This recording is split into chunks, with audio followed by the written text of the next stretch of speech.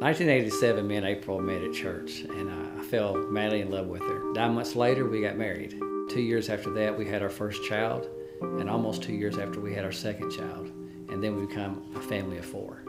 We had a family of 4. It wasn't the perfect family, but if you had asked us, it was pretty perfect. And then October of 2005, our oldest son was diagnosed with leukemia. May of 2008, he turned 18, and then graduated high school the same month, and then June of 2008, he passed away. So at that moment, we were broken and hurt. Our subdivision, all these people were starting to feed us and to love on us. And they was talking to us, and he was asking how we were doing and everything, and then she invited us to church. And I said, okay, what's the name of the church? And she said, Joy Church. And I said, wow, well, I know I need some joy in my life right now.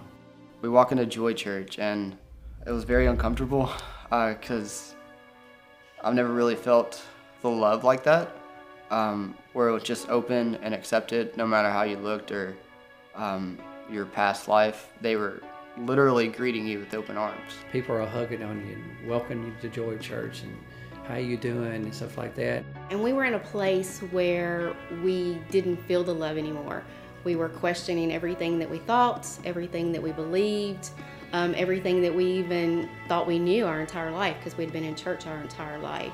And then we go and we sit down, and the whole time I'm there, I can just feel something that I haven't felt before. And I remember when the praise team came out and they started to sing, and I could see just joy on their faces, and that they just loved what they were doing. And I've been in church all my life, and I really haven't seen that before. When Pastor came out and he started teaching, I remember looking at April and I said, can you feel that? And she said, feel what? I said, can you feel the love that's in this place? That's what I needed, because I was broken inside.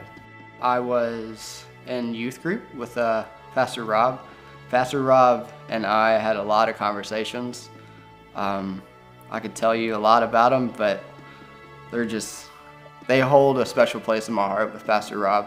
Every time I see him, I make sure I give him a hug, because he's brought me through a lot of things in my life. And even today, there's things that me and him talked about that keep me going. Pastor would sit and teach on the love, and that was the one thing we realized that we were missing. We knew the word, but we just didn't have the relationship and the intimacy of his love, and that's what changed it, and that's what kept us coming back and learning, and the truth just starting to soak in that yes, he does love us.